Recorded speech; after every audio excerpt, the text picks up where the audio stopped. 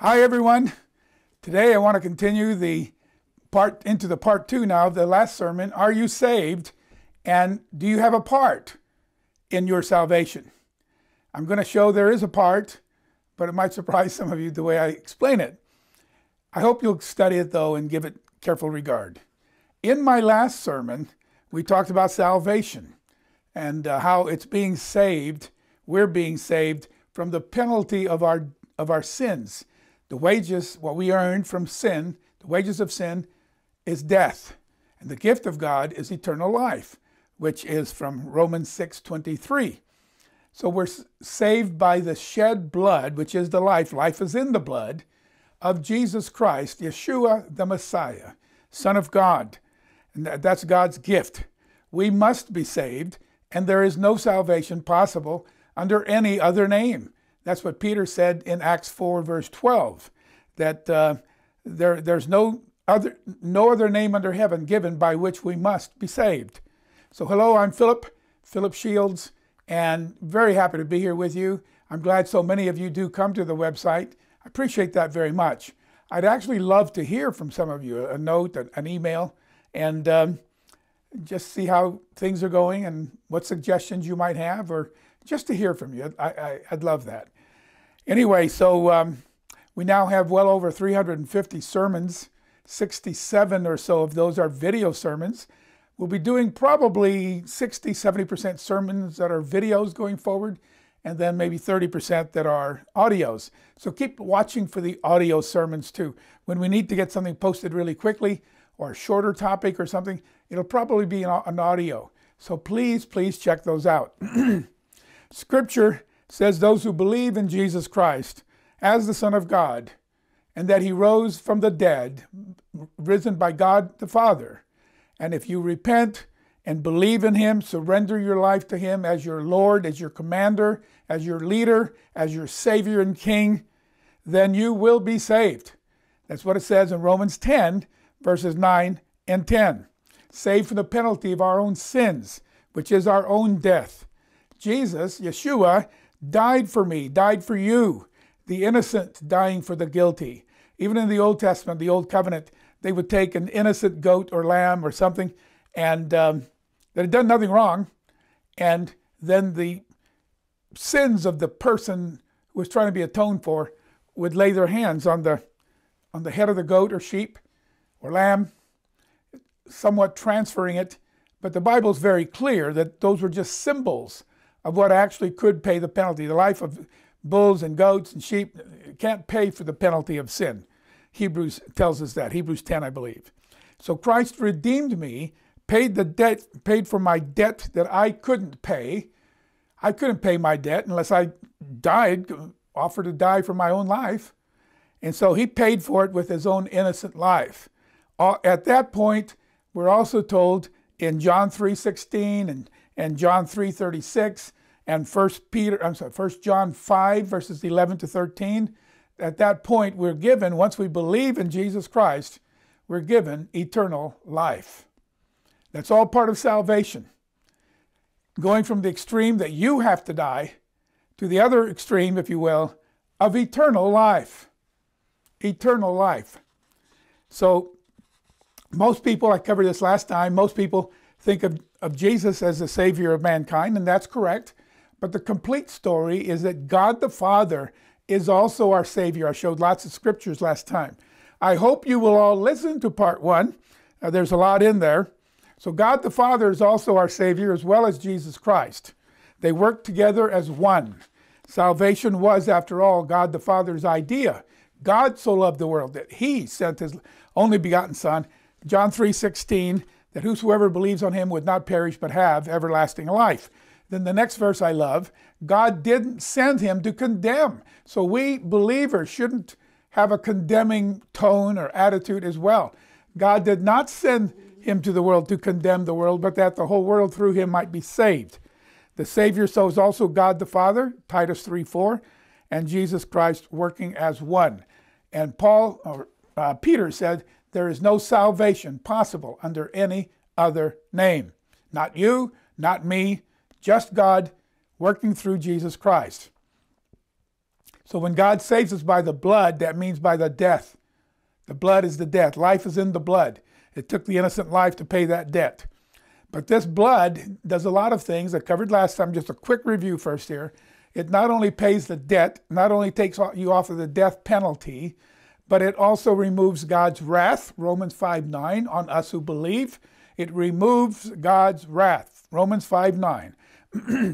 It reconciles us. We were cut off. We were separated by our sins.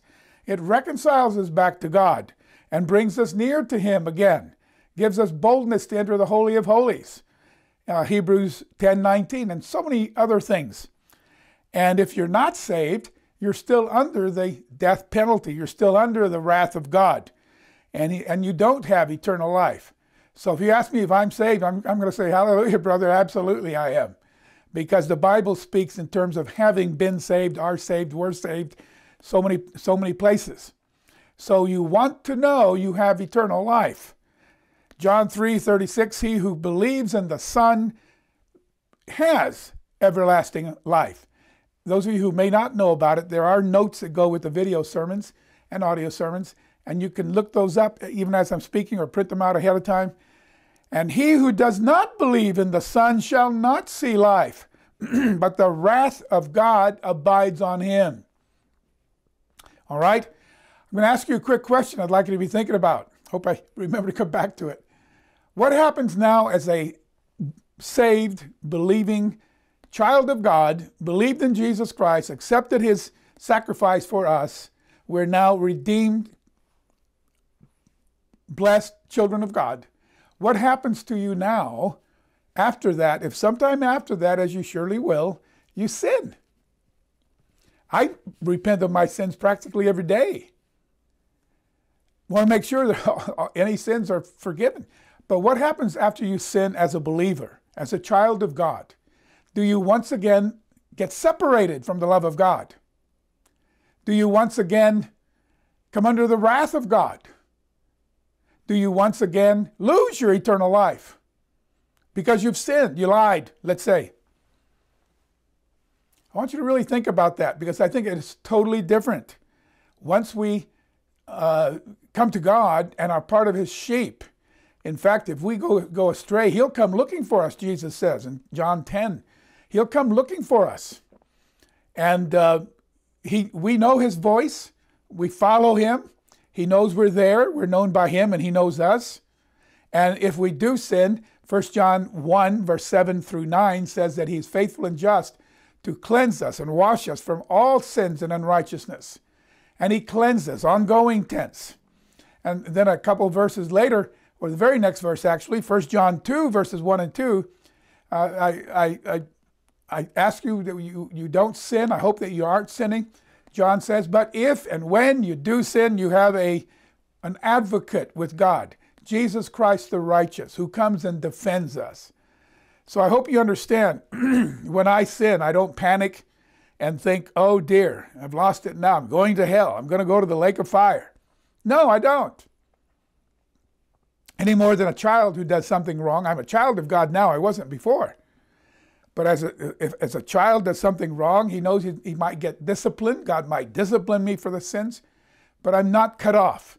Nothing can separate you from the love of Christ. It says in Romans 8 towards the end of the chapter. Nothing. So anyway, you really want to be saved from sin, not just the penalty of sin, but from sin itself, from sinning. Now that's a large part of what I'm going to be talking about today.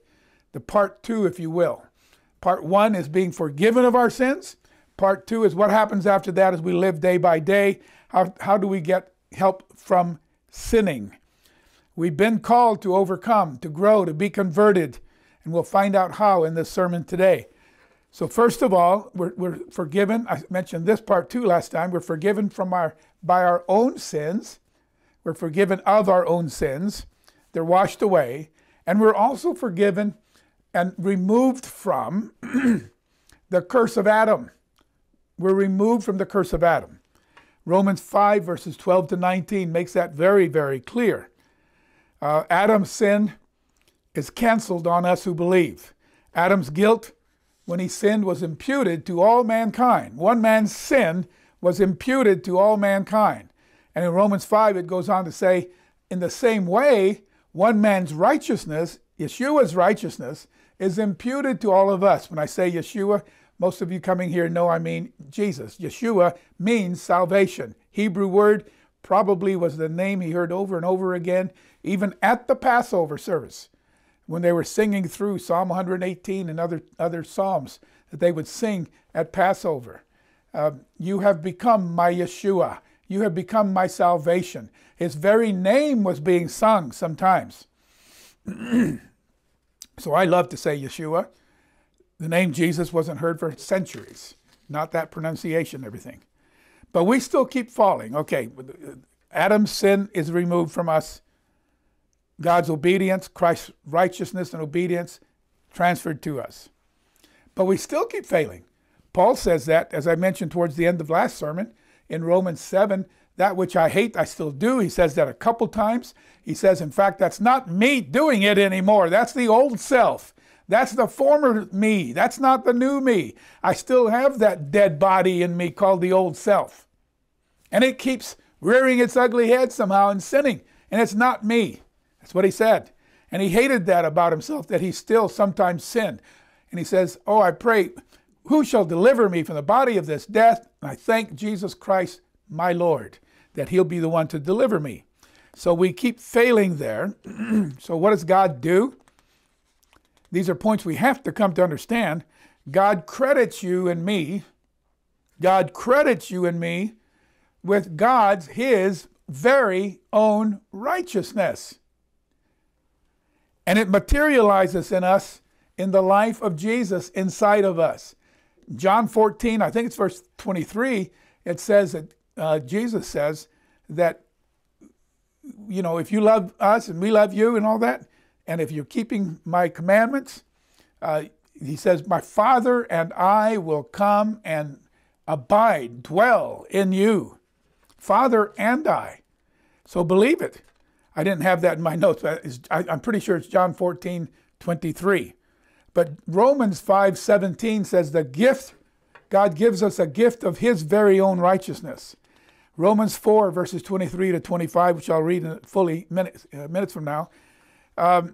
Again, just like the righteousness of God was credited, imputed to Abraham, it also is imputed to us. I hope you guys believe that. 2 Corinthians 5:21, a verse I use often. God, he made him who knew no sin, that was Jesus, to be sin for us. Not just a sin offering, but to be sin. All of the sins of the whole all of the whole world were put on him in Golgotha. He became sin, all right, that we might become the righteousness of God in him.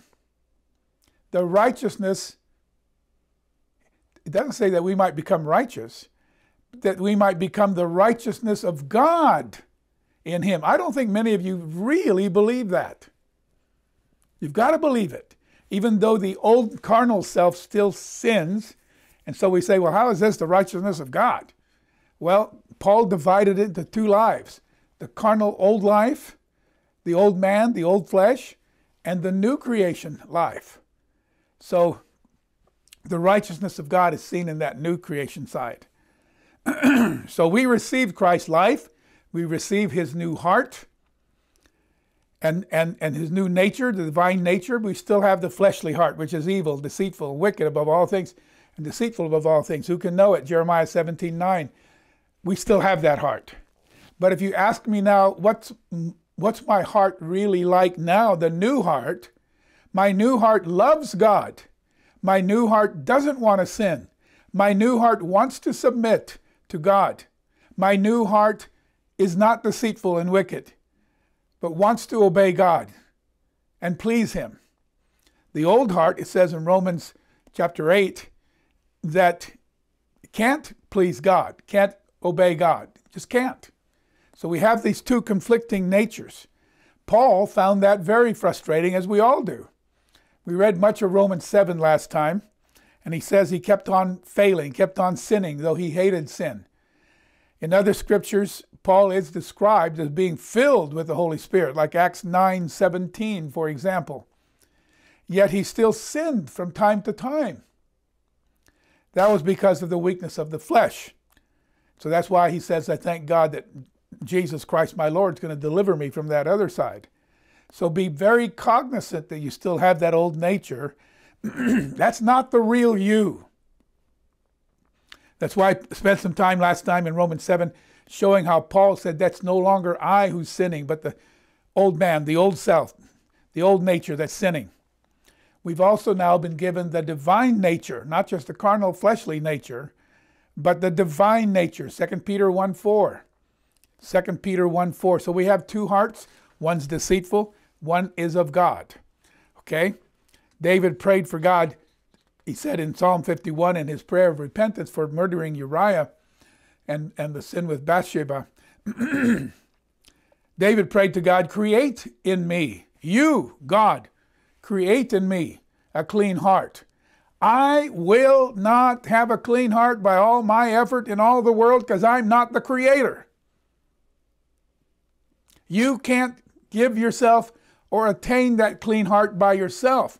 It has to come as a gift of God. It's God's creation in you. So in Psalm 51, create in me a clean heart, O God. It's around verse 10 or so. It might not be exactly that. And renew a right spirit within me. But Psalm 51. So God, not you, is the creator of all things, including our new life, including our new heart. He is our Savior, not me and not you. Now there's two parts to the salvation going on. The first part is being forgiven of all our sins. But let me read Romans 4:23-25, talking about God's righteousness imputed, credited to Abraham. Romans 4:23-25, I'm reading from the NIV, the New International Version. The words that was credited to him were written not for him alone, but also for us, to whom God will credit righteousness. For us who believe in him, in God, who raised Jesus our Lord from the dead.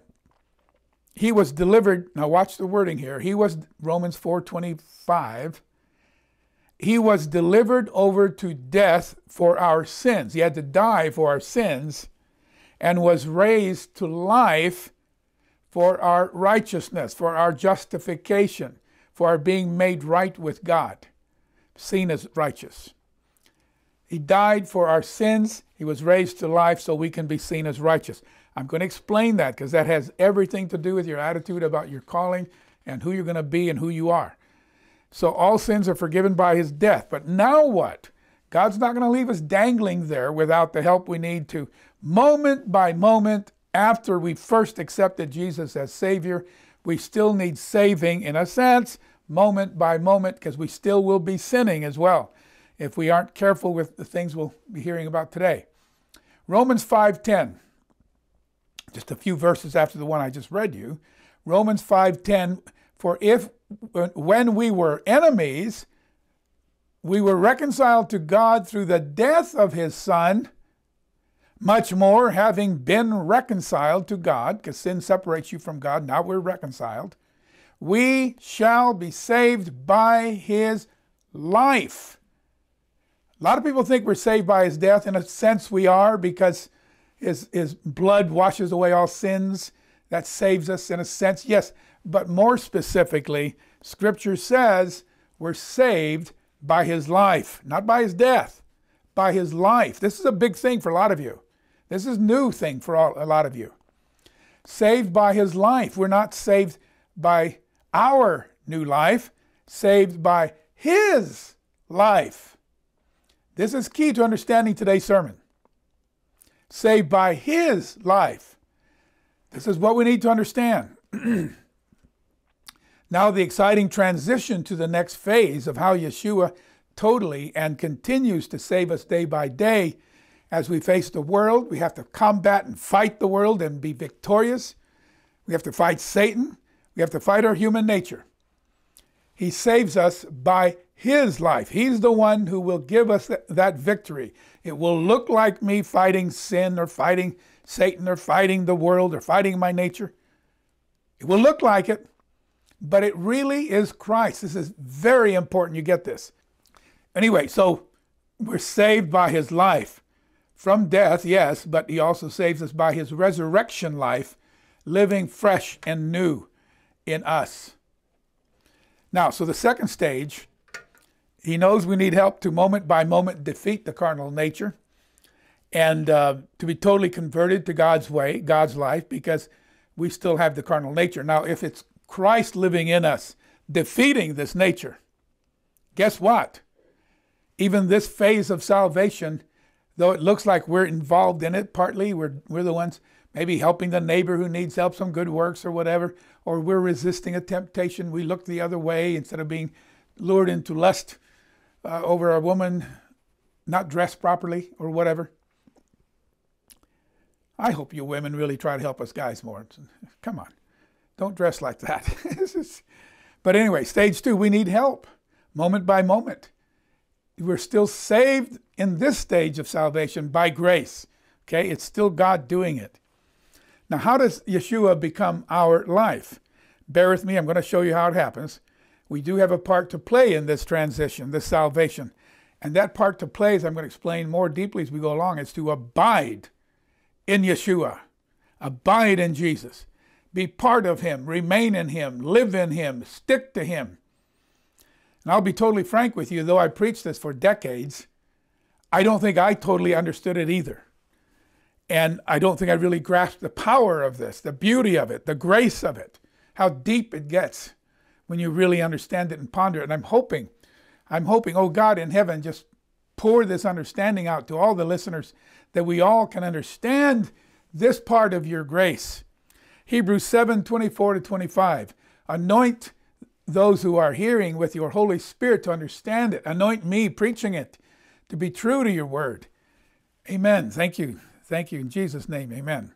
Hebrews 7, the Bible says that when you pray, ask in Jesus' name. Okay? Jesus said that. Hebrews 7:24-25. But he, because he continues forever, has an unchangeable priesthood, talking about Jesus Christ. Therefore, he's able to save to the uttermost those who come to God through him, since he always lives to do what? To make intercession for them. He's constantly working for us. That's what it says. And that's why Paul also said in Philippians 3, where he says, I was born a Pharisee of the Pharisees. I was born the tribe of Benjamin, concerning the law, blameless. But I want to give all that up. But notice what he says. Philippians 3, verses 8-11. I preached this verse many times, but let's make sure you've heard it. Yet indeed I count all things loss for the excellence of the knowledge of Christ Jesus my Lord, for whom I've suffered the loss of all things. I count them as rubbish. One translation says dung, that I may gain Christ. That I may gain Christ and be found in him. Not having my own righteousness from the law. Hope you all will hear that. Not having that righteousness, but that which is through faith in Christ. The righteousness which is from God by faith. I've just read Philippians 3:9. It is a crucial verse to understand, and I hope to accept. For all of you will accept it. That I may know him. That I may know him and the power of his resurrection. He goes on from there. Then he goes on to say, if I may attain the resurrection from the dead. In the first part of verse 10, he's not talking about the resurrection. He's talking about Christ's resurrection. I want to know the power of Jesus' resurrection. What's he getting at by that? Well, he explains it in many other verses. That Christ comes to live in me and in you. Because he was resurrected, I should be a walking, talking, thinking, acting Jesus Christ on the earth, and so should you. There should be hundreds and hundreds of thousands of Jesus Christ walking the earth right now if we really understood this. So his death covered the penalty of sin. His life, his resurrection life, becomes our daily life. That's what God sees, daily life. Our new self is actually God's creation in us. We have to activate it. We have to let the new side be dominant. We have to let it dominate our lives because it actually is Christ in us. The nature that we focus on, the nature that we feed, the nature that you pay attention to, the nature that you give time to will dominate in your life. Cut out the time wasters. Cut out the things that lead you into sin that you may be participating in or watching or getting involved in. This new life is what helps us defeat sin and its temptations, to overcome and to be converted, to be worthy of our calling, worthy of the kingdom. Colossians 3 verses 2 to 4. We do have to be worthy. Colossians 3 verses 2 to 4. But as you'll see, my worthiness, my faith in my worthiness is not in me. The faith of my worthiness is letting Christ live in me. Boy, is he ever worthy. Colossians 3 verses 2 to 4. I was just hearing a song the other day. Worthy is the Lamb. Sent to me by a good friend out west. And worthy is the Lamb indeed. That's out of Revelation. I think it's 5 verse 12, something like that. Colossians 3 verses 2 to 4. If I say something like that, I don't always have these in my notes.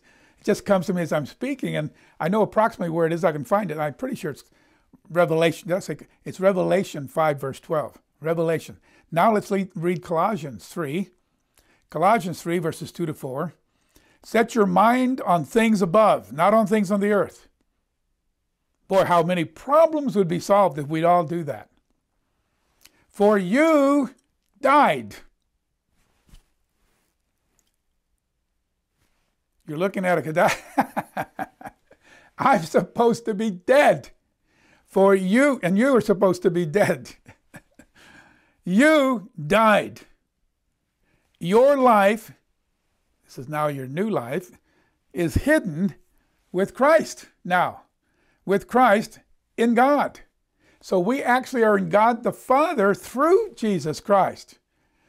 You died, your life is hidden with Christ in God. Colossians 3:3. When Christ, who is your life, who is our life, appears, then you'll also appear with him in glory. You died when Christ your life appears. Okay? Galatians 2:20. Many of you might know this as a memory verse. Live it. Believe it. Galatians 2:20. Maybe write down in your notes, how am I evidencing that my old self is dead? Because you're supposed to be dead, the old self. Paul called it a cadaver that still came back to life enough to make him sin. But it's no longer I who sins, but sin that dwells in me. Romans 7 says it twice. Galatians 2:20. I almost said galoshes. We used to wear galoshes in Canada. Galatians 2:20 and 21. I have been crucified with Christ. It is no longer I who live, but Christ lives in me. The life which I now live in the flesh, I live by faith. I'm still flesh and blood, but I'm not. I want to be living in the Spirit, but we are flesh and blood. I live by faith in the Son of God. Not in me, not by faith in what I'll do if I make my list of things and go through life that way. No, I have to have a conscious faith in God and the Son of God who loved me and gave himself for me. For me. I do not set aside the grace of God. The grace of God. I don't want to set that aside. For if righteousness could come from the law, then Christ died in vain. Make of that what you will. That's what it says. Our own life and its fleshly nature must die. We must not be feeding it. We simply cannot live God's way by ourselves. You know you have the Holy Spirit. I hope you do. And if any of you aren't baptized yet and repented and been baptized, you need to find a good minister who will baptize you and lay hands on you. Paul even said that even with the Holy Spirit, he definitely had the Holy Spirit, it wasn't enough. He still kept sinning. He needed the life of Christ himself. Imagine how much we would all change If we would do what all this says right here and let the old self die, the Spirit will thrive if you feed on God's Word. It loves to have that feeding, the Word of God. And if we have what I call constant contact, the Bible says, Paul said, pray without ceasing.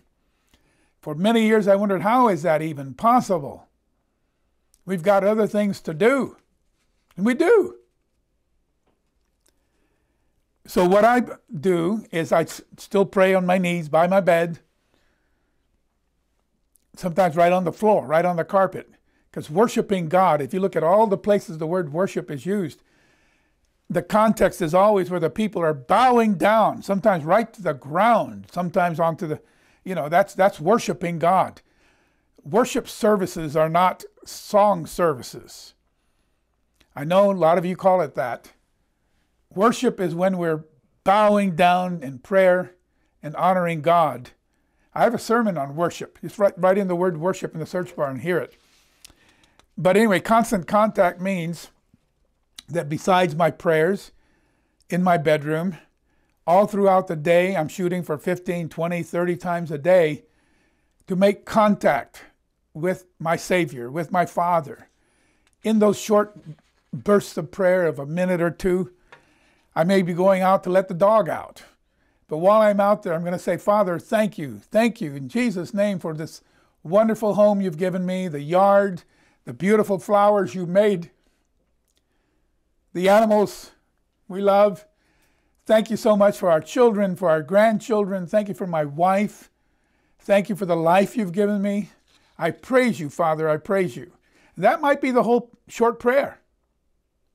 And then later on, it might be a request. I'm being tempted by this or that.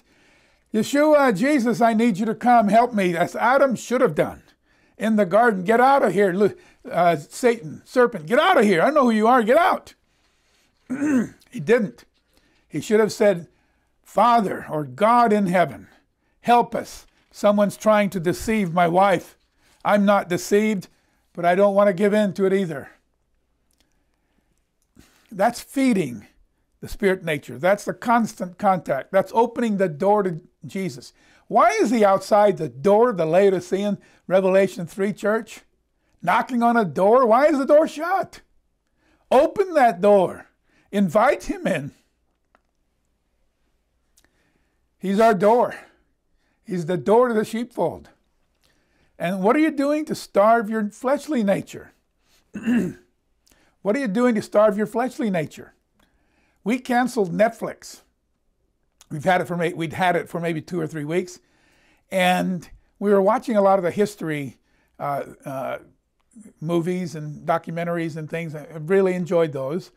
And then once in a while, we selected a movie or whatever. And the bad words, the profanity, taking God's name in vain, the F words, we'd watch maybe 2 or 3, 4 minutes of it and then have to turn it off. And then I started seeing nudity and gore. And I just said, my wife and I talked about it, and let's get rid of it. It's just, we don't need it. And you might as well be watching pornography, although pornography would go far worse in the sexual scenes, but it was bad enough. And it wasn't helping. It was wasting our time. It was putting wrong thoughts in my head. And so we got rid of it. I've never really used Instagram and Twitter, but taking those off my phone. I never use them anyway, but less and less Facebook. I use Facebook to send an encouraging message or to see how others are doing, but I probably will quit it. I must not feed my flesh or waste time with those kinds of things. So many of these things, TikTok and others, which again are so addictive, don't do it. That's feeding your flesh. So what else can you do to starve your fleshly nature and feed the spiritual nature? Feed Christ living in you. Think about that. Make an assignment for you to think about. Now, how did Jesus himself operate with this? I'm going to put a bunch of scriptures in my notes, and I'll just glance at them quickly. We think of God, of Jesus having such incredible power. He's the one who multiplied the fish and the loaves. He does the multiplication of the food twice, 1 to 4,000, 1 to 5,000. I think that's just is that just for men? Might have been women and children on top of that. And we think of him raising the dead, Lazarus and Jairus' daughter, and so many others. I think 3 or 4 that he raised from the dead. We think of him walking on water, calming the storms. So many, many things he did. Did he do those? Do you know Jesus says it wasn't him? Because he was practicing, this is key. He was practicing this very thing I'm telling you about, that he realized that of himself he could do nothing. He needed the Father in him. He needed the Father working in him. So in John 5:19, he says, "Surely I say to you, the Son can do nothing of himself, except what he sees the Father do." Now, John 5:30, "I can do of myself nothing. I don't seek my own will, I seek my Father's will." John 8:28-29, "I do nothing of myself, but as my Father taught me, that's what I do." That's what I speak. "And he who sent me," we're getting closer to what I'm getting at here now, John 8:29, "he who sent me is with me. The Father has not left me alone." The Father has not left me alone. This principle of it's not you who's going to be doing these things, but you must let Jesus do them, is a critical one. People have accused me of saying we don't have anything to do. I'm saying you have a lot to do, and that is to abide in Christ and open the door for him and let him run in our life. He will accomplish far more than you trying to do it yourself. It'll be God doing it. John 14 now, verses 8-11, Philip said, "Lord, show us the Father, and that would be sufficient for us." Jesus said, "Philip, haven't I been with you so long, and you still don't know me, Philip? If you've seen me, you've seen the Father. How can you say, 'Show us the Father'? Do you not believe that I'm in the Father, and the Father's in me?" Now we're looking for Christ to be in me, Christ to be our life. I no longer live. The life I live is Christ. Okay? We just read all that. My life is hidden in Christ in God, Colossians 3:3. Now look what Jesus himself says. This is John 14, verse 10. The second part of the verse, "The words that I speak to you, I do not speak on my own authority. But the Father who dwells in me does the works." The Father who dwells in me does the works. Believe in me, or believe me that I'm in the Father and the Father in me, or at least believe for the sake of the works themselves. Now, did you get what he just said? He just said to us, I'm not the one who multiplied the loaves and fishes for the 5,000. I'm not the one who raised Lazarus. I'm not. It looked like me, but the one doing it was my Father living in me, and me opening the door for that, keeping him there. John 14:10, let me read it again. "The words I speak to you, I don't speak on my own authority. But the Father who dwells in me does the works." My wife gave me this verse. I'm so happy. It's exactly what I was looking for. An illustration of how it's not me doing these works. It's Jesus. It's Yeshua, salvation living in me, doing the works that look like me, doing them if you're watching me, but it's not me. I don't want it to be me. So all these things that you think I've got to do or you've got to do, you're doing it through the power of Jesus living in you, not just the Holy Spirit. Paul said the Holy Spirit didn't give him enough. He wanted Jesus living in him. I'm going to read more of that later as we get along here. Did you get that? Yes, there are things you've been called to do. I need to make myself a note here someplace. Excuse me just a second. But if you're getting to the point, are you getting the point that Christ is our life? We must live in Christ, he and us. We now live, we now grow, we now overcome and change by Jesus living in us. If we're not living and growing and bearing fruit, it's because we're not abiding in the vine. John 15, you will grow in appreciation of the fact that we're saved by grace. We grow and we overcome by grace. will be converted. We're being converted by grace. And we will become a new person by God's favor, by grace, through faith in our Savior. It's all God's doing as we have faith in Him, working in us by favor, by His grace. It's all by grace. Even the doing of it is by grace, because it's not us. It's the grace of God working in us. Jesus does not save us from our sins and then leave us day by day to work it out ourselves. No. No, He becomes our life, producing what we need to produce. Let's read John 15, I hope a little in a way that you may not have read it before. John 15, verse 1. I'm the true vine. My Father is the vine dresser. I'll jump to verse 4. Abide in me, and I in you. Abide means remain in, rest in, don't go away, stay with me. As the branch cannot bear fruit of itself unless it abides in the vine, neither can you. Neither can you bear fruit of yourself unless you abide in me.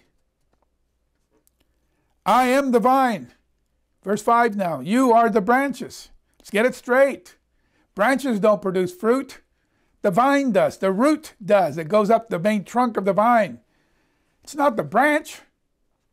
It looks like the branch did something because there's fruit on it. There's grapes on it. But he's saying the branch cannot bear fruit of itself. It's the vine who does it. Shoots it out to the branches. He who abides in me and I in him bears much fruit, for without me you can do nothing. Just like Yeshua said he could do nothing without the Father. And the works that I do, it's not me doing it, it's the Father who did it. Verse 6, if anyone does not abide in me, then that's a branch that's breaking off. It finally does break off, is cast as a branch and is withered. They gather them up and throw them into the fire, and they are burned. Yeah, there is a lake of fire. If you don't abide in him, if you do want to go off on your own, if you want to reject him, like Hebrews 6 talks about, it's impossible for those who were once enlightened, who received the gift of the Holy Spirit, who understood the Word of God, all the things it says in Hebrews 6, if you then spit in God's face, in Christ's face, and walk away, knowing what you're doing, all you have to look forward to at that point is the lake of fire. There are people thrown in the lake of fire. They were people who fit the category of Hebrews 6, verses 4 to 6, who had the Holy Spirit and fell away purposely. What they should have been doing is abiding in Christ, remaining in him. Hebrews 6, I'll put those in the notes. I think that's good enough to put in the notes. It's impossible for those who were once enlightened. We were pulled out of darkness into God's glorious light, who were once enlightened and have tasted the heavenly gift, have become partakers of the Holy Spirit, have tasted the good word of God. They understood Scripture, the powers of the age to come. They understood some amount of prophecy. If they fall away, to renew them again to repentance, since they crucify for themselves the Son of God and put him to open shame.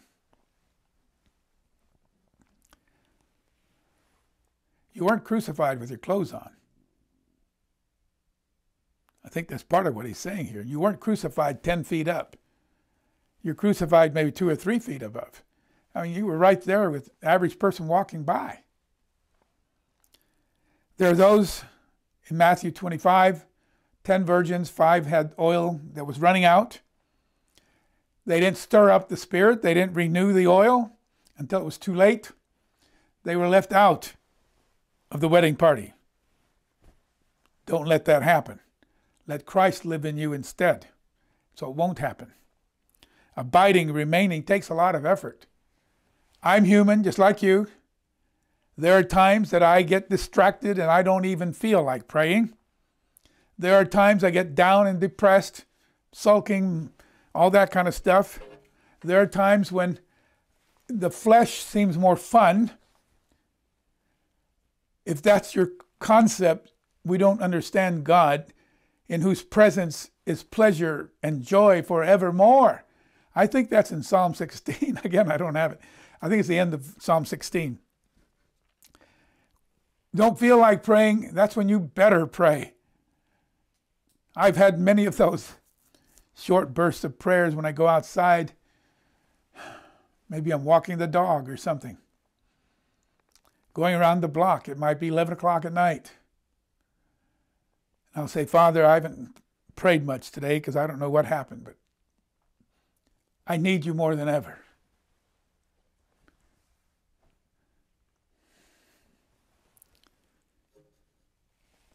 You don't feel like praying, pray anyway. Abiding. It's a life and death matter. When Jesus is what we're attached to and his life becomes ours, remember what he has already accomplished and will accomplish in us as well. He said the very night he was to be betrayed in John 16:33, be of good cheer, I've overcome the world. We can also overcome by faith in him. When he lives in us. 1 John 5:4-5 says, whatever is born of God overcomes the world. We have to be born again, begotten from above. And if we have, 1 John 5:4 says we're going to be overcoming the world. This is the victory that has overcome the world, our faith. Not faith in us. Who is he who overcomes the world but he who believes that Jesus is the Son of God and living again in us? Okay? He also said in the book of John, I don't have the scripture for this. I think it's John 14. I'll add it in my notes. John 14, I think verse, I won't guess the verse. John 14, the end of it. They're walking out now towards Gethsemane. The ruler of this world is coming. Talking about Satan. He has nothing in me. Nothing in me. Boy, I wish I could say that. Boy, do I want his life to be my life. The life that has nothing of Satan in him. The life of my Savior. We know we have to be counted worthy. There's so many verses that talk about needing to be counted worthy. So many. To attain the resurrection. So many verses that say we must be worthy of the gospel. Worthy of the Lord. Worthy of God.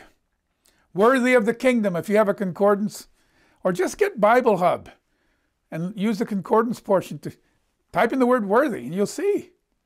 If you don't have Bible Hub, it's free. Bible Sword, eSword. These things are free. I like Bible Hub. I have a program that's expensive, Bible Soft, that I bought more than 2 decades ago. I just love it. But Bible Hub is free. Worthy of the kingdom. Then in Revelation 4 and 5, in chapter 4, it's God the Father sitting on his throne. And they bring out the scroll that they want to open. But you have to be worthy to even look at the scroll, let alone look into it and touch it and hold it. And they start weeping. John starts weeping.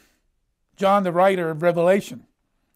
No one in heaven on earth was counted worthy enough to even come near the scroll. John wept. And then as we come to the end of 4 into chapter 5, Revelation, in comes the Lamb of God. And all heaven sang, worthy is the Lamb. It said nobody in heaven, nobody on earth. God saying who's going to be worthy to open this scroll. Nobody on earth or in heaven was worthy to open it except the Lamb. Revelation 5:11 and 12. Then I looked and I heard the voice of many angels around the throne, living creatures, the 24 elders. The number of them was 10,000 times 10,000s and thousands and thousands. He is saying, millions. I don't know why this is overcoming me. I'm sorry. Millions. said with a loud voice, "Worthy is the Lamb who was slain to receive power, riches, and wisdom, and strength, and honor, and glory, and blessing." Then he does open it up. But the next verse, I think, says, "And then every living thing in heaven and earth said the same thing, blessing him." So in Yeshua, the Lamb of God, when he's my life, actively living in me, I'm letting him live, I'm inviting him in daily. In fact, my many short bursts of prayer, it's exactly that. Yeshua, Yeshua, please come inside to live in me. Please, I open the door to you. I want you with me.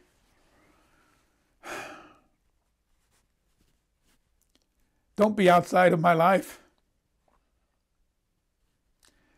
I want you convicting me of sin and convicting me of righteousness. Your righteousness. So the key, our biggest part in our salvation, I believe, our biggest work, our biggest effort, our biggest part in being saved, because our works cannot save us. Romans 3:28 is so clear on that. Our works cannot save us. Our works cannot save us. But Jesus' works sure can. It looks like me, just like it looked like Jesus raising the dead and doing all the works. It wasn't. It was Father. Jesus, as a flesh and blood man, had no power to walk on water, to calm the storms. He was a man. But he let and he invited and he lived with Father in him. So abiding in Christ is our work. He will produce the fruit. I'm going to read that in a minute.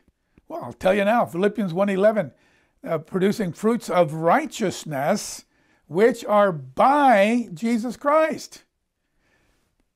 So even the fruit of good things aren't supposed to be me. It's supposed to be Jesus. I'm the branch. I'm the vine. You're the branches. If you abide in me, the vine, he said, you will bear much fruit, for without abiding in me, you can't. So don't think that I'm preaching we have nothing to do. We have to pray when we don't feel like it. We have to pray for God and Christ to come live in us all the time. Salvation is not a do-it-yourself project. Our part in salvation is to abide, to cling to, stay attached to, live with, hang in there with, remain in, seek constantly Jesus Christ. And that means we got to get rid of junk. Time is short. You don't have time for Netflix. You don't have time for Instagram and TikTok. For God's sake, get rid of TikTok for sure. People are dying. Children are dying from it. Watch the news if you aren't aware of that. So our faith will be evidenced by work that looks like us doing it. It's Christ doing it. Abraham's faith justified him because he was willing to obey God. When God said, sacrifice your son, your only son, just like I'm going to sacrifice my only son someday. And Isaac went up there carrying the wood and the fire, picturing Christ carrying the cross, or the cross beam at least.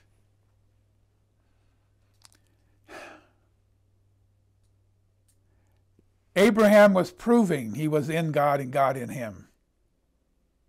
Abraham was giving the evidence of that relationship of faith. When we really have faith, we do. Faith is proven by action. A lady wrote me that sentence. I thought it was a good one. Faith is proven by action. Very true. I'm saying that action isn't me. That action looks like me, but it is Christ in me doing it. In fact, whole chapters Hebrews 3 and 4 tell us of Israel coming out of Egypt and in the wilderness, and it mentions obedience and unbelief in the same verse. You go back to the end of chapter 3, Hebrews 3, verses 18 and 19. On your own, you'll see what I mean. I got to catch up a little bit here.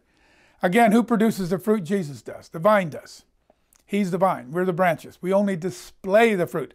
Branches don't produce the fruit. The vine does and puts it out there on the branches to show off the fruit of the vine.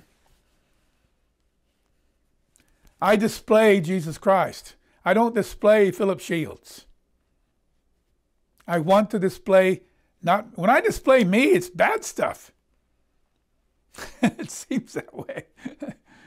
I want to display my Savior. Philippians 1:11 is very clear, being filled with fruits of righteousness which are by Jesus Christ. There are a lot of assignments in the Bible and the whole New Testament. Must be hundreds and hundreds and hundreds of them. You know, forgive one another or you won't be forgiven. Go to your brother alone if there's offense. Do unto others as you'd have others do unto you. Judge not that you be not judged. If you lust, you've committed adultery. If you hate, you've committed murder. And on and on and on and on. Remember, without Christ, I can do nothing, at least not for long. With Christ, you can do all things. Remember Philippians 4:13? Without him, we can't do a thing spiritually. With him, Paul tells us in Philippians 4:13, I believe that's correct, we can do all things. Just as the one who multiplied the loaves and fish was the Father, but doing it through Christ. It looked like Christ. Ephesians 6:10, I'm going to talk about it a little bit more here so you really get this concept. The other thing we're told to do is put on the armor of God. Don't go out there in your underwear, fighting the world and temptation. Go out there with the armor of God on you, Ephesians 6. But notice how that passage about the armor of God begins in verse 10. Ephesians 6, verse 10. Finally, my brethren, be strong in the Lord. It doesn't say be strong in your conviction that you can do it. That you must do it. Be strong in the Lord and in the power of His might. Then it says, put on the whole armor of God that you may be able to stand. And notice so many things that are in the armor are really pointing to Christ. Be girt about the waist with a belt of truth. Put on the helmet. Whose truth? I'm the way, the truth, and the life. Okay, He is truth. And He says, put on the helmet of salvation. Might as well say the helmet of Yeshua. In Hebrew, that would be the word. He is truth. The breastplate of righteousness. It's His righteousness that we're displaying, as I've shown you. Take the sword of the Spirit. So the sword is the Spirit. And he goes on to say in Ephesians 6 that the Spirit is the Word of God. Who's the Word of God? It's Jesus. But again, verse 10, be strong in the Lord, the power of His might. Even that armor you're putting on is Him. Helmet of salvation and all of that. Focus on Him. Please stop focusing on yourself. Yeshua said as we come to Passover, do this in remembrance of me. And we eat of the bread, the unleavened bread, and it's broken and passed around. We take a piece of unleavened bread, and He said, this is my body. Stop picturing you being righteous now. It's picturing Yeshua. We're taking Him inside of us. Can't be us. Leavened bread will never be leavened after this. Unleavened bread, I mean, cannot be leavened after this. It's already done baking and all that. But I can go sin. So that unleavened bread we take is Christ. The armor is Christ. Are you guys getting it? We've got to stop thinking that it's about us. It's not about us. And what we have to do, grace is all about what God does. And even what we're doing is Christ and God doing it. It's not me. I pray to God some of you will learn this. Because some of you don't see it.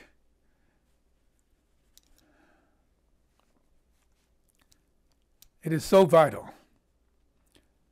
Isn't He the Aleph Tav, the first and the last? Isn't He the Alpha and Omega, the A to Z?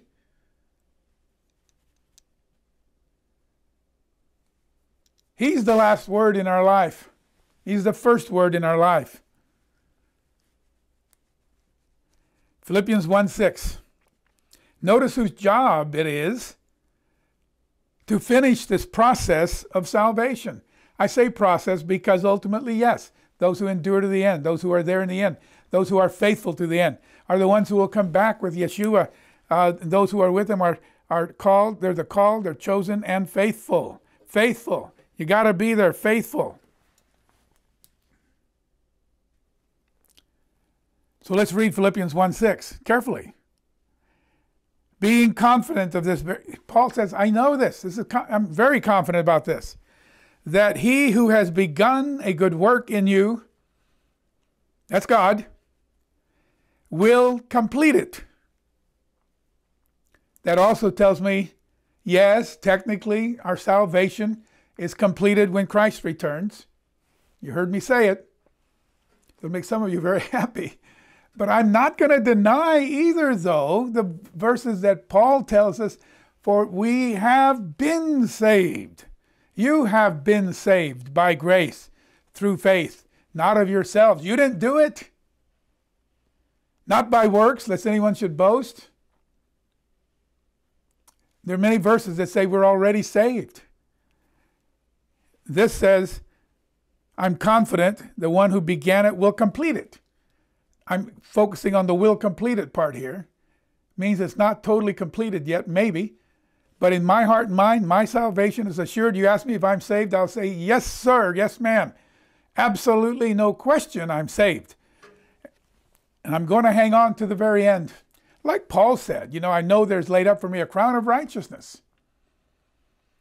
Now, right now, I have to fight it. I failed too many times.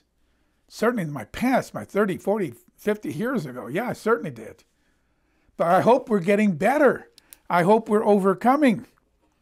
I hope the sins we do aren't killing people or adultery or things like that. They may have been in the past. Are you getting what I'm saying here? We'll complete it till the day of Jesus Christ.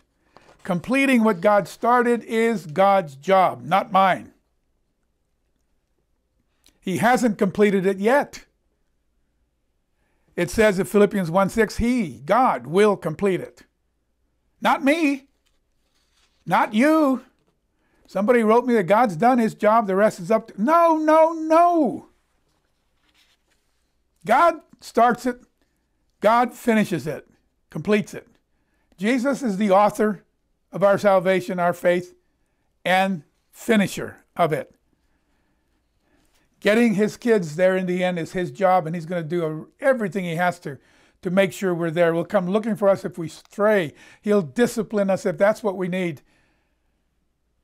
Some of us will have to, I hope it's not us, in the sense of me, you, but some will have to go through the great tribulation.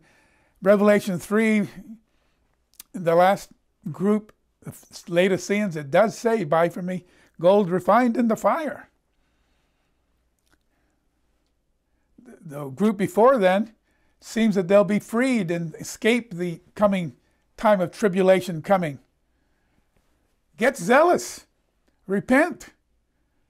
I could say this has been a really good study for me because it's made me just realize where I was getting lackadaisical, lacking zeal and all of that. Yeah. But don't get me wrong. Christ will want to see good works in our life. Want to see good works. And Philippians 1:11, those fruits of righteousness are by Christ. And then Ephesians 2, let's just read it again. I've said it a couple times. Verse 8 to 10 this time. I want to focus on verse 10 this time, but let's start in verse 8. For by grace you have been saved through faith. And when God starts something, He will finish it. When God starts a project, He's not one of these guys who quits. He's the God of the universe. By grace you have been saved through faith. I have faith in God to complete it, and that not of yourselves. It's the gift of God. Salvation is God's gift. Eternal life is God's gift. Not of works, lest anyone should boast. But, he goes on in verse 10, you're not saved by works, but you're sure called to do good works. You're called to be like the sheep in Matthew 25, who when we see someone in need, Jesus said, you did it to me. I was in prison and you came and visited me. How many of us do that? I was hungry and you fed me. I was naked and you clothed me. I want to thank the handful of you, and that's about it, who help support us to be able to do things like that in various parts of the world, and even here in America with older people who have Parkinson's and strokes, who need a little help. Thank you for helping the least of these, my brethren. Verse 10, we are his workmanship. Ephesians 2, verse 10, created in Jesus, in Christ Jesus, for good works, which God prepared beforehand that we should walk in them. You see a tornado come through, and if you've got an urge, you see that Samaritan's purse is down there helping out, why not? If you feel an urge to send some money to Samaritan's purse and help these people who've lost everything, dead people all around, houses blown away.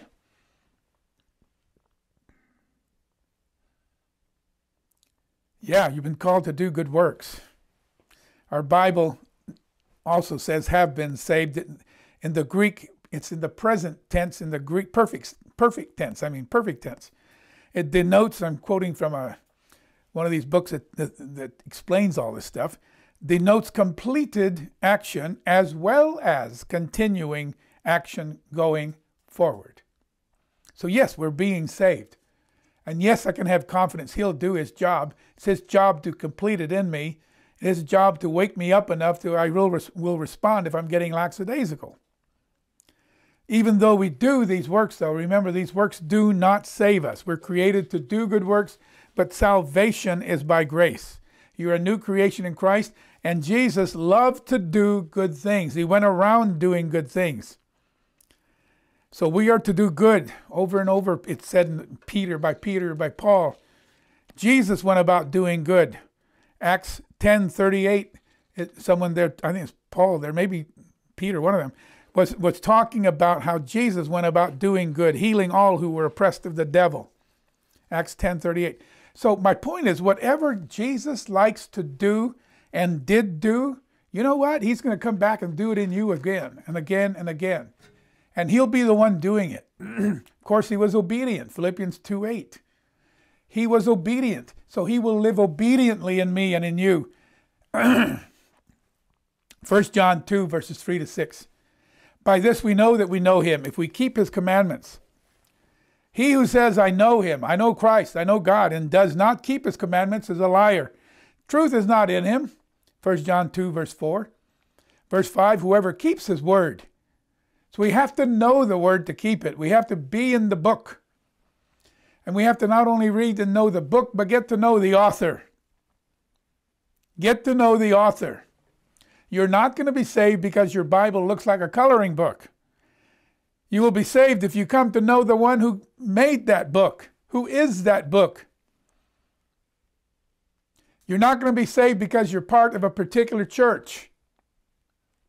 Everybody else can go to hell, you might think. No, no, no. I'm not using profanity there. I'm just we're going to have eternal life. They're going to have the lake of fire. Is that better for you? No. God is not willing that any should perish. He's going to work really hard to have a good number in that first resurrection. Whoever keeps his word, truly the love of God is perfected in him. By this we know that we're in him. He who says he abides in him abides in him, ought himself also to walk as he walked. So when Jesus said, abide in me, one of the definitions of abide is live like I lived, walk like I walked. There's another one in 1 John. I don't remember exactly where it was now. It might be in chapter 4. But it says that you who abide in him, talk about him. Give testimony who he is. Hebrews 5, verse 9. Even Yeshua became the author of eternal foundation.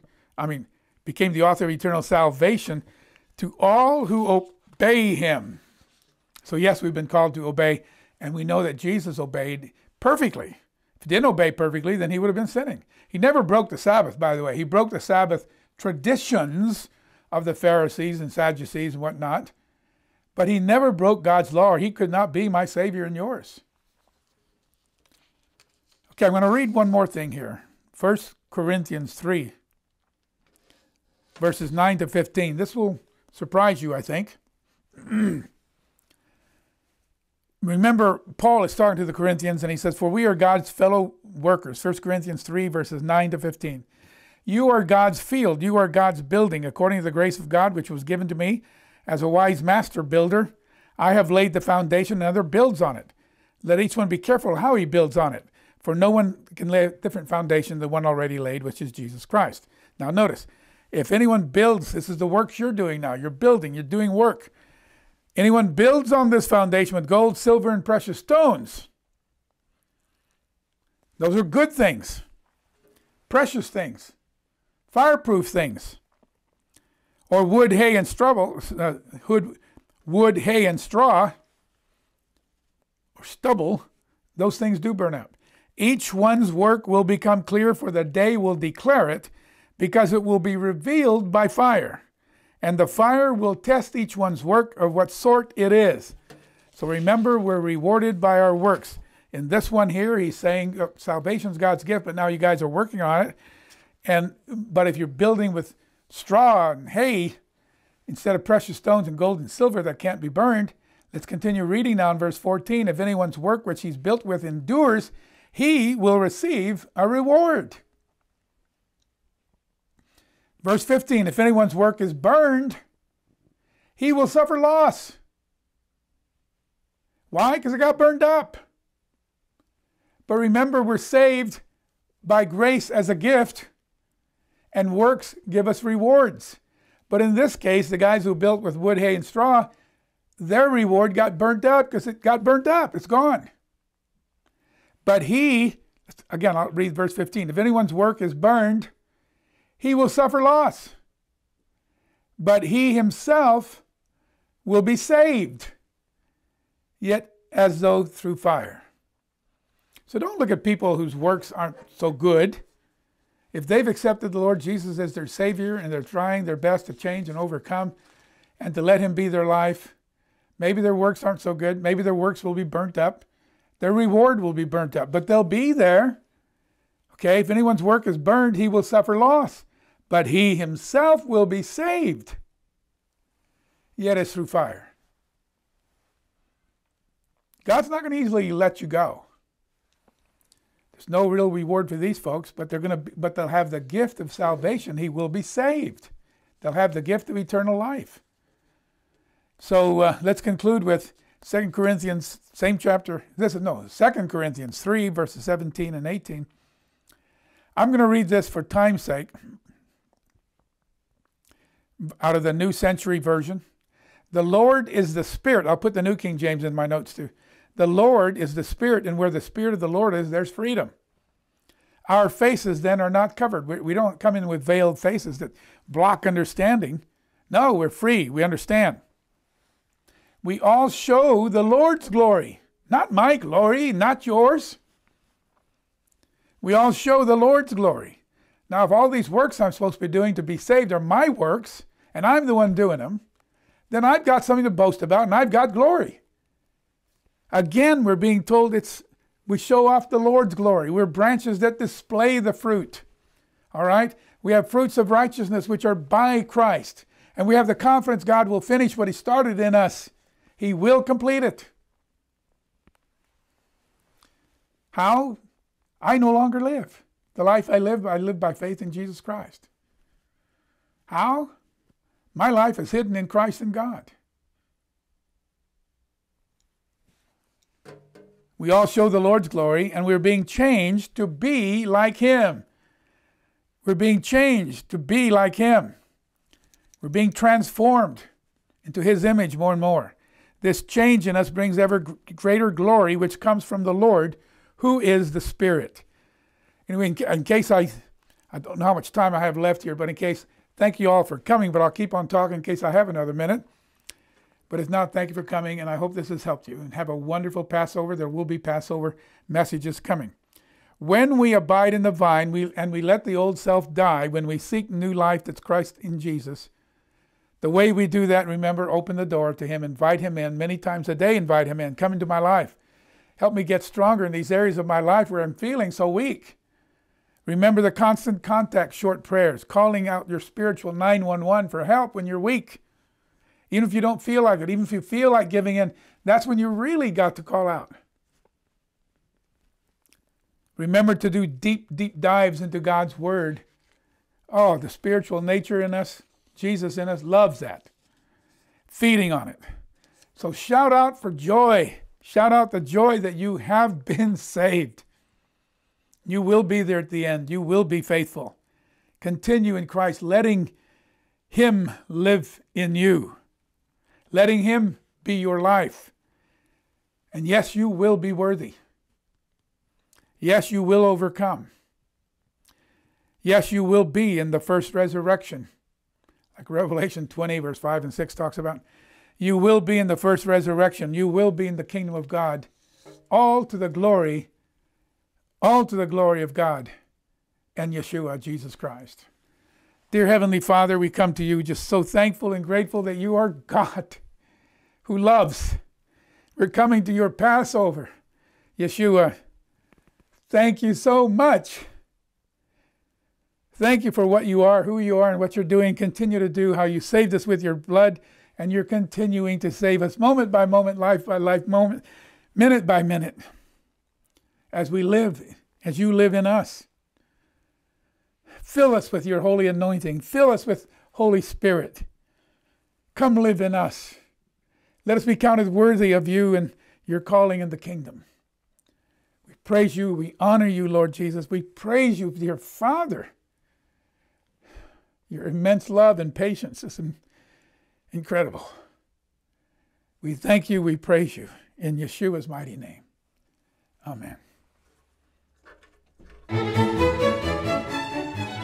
Visit the Light on the Rock website, where you can view additional videos, over 600 sermons and blogs as a scriptural study reference for those who desire to have a closer relationship with God the Father and His Son Jesus Christ, and learn more about His incredible plan for all mankind.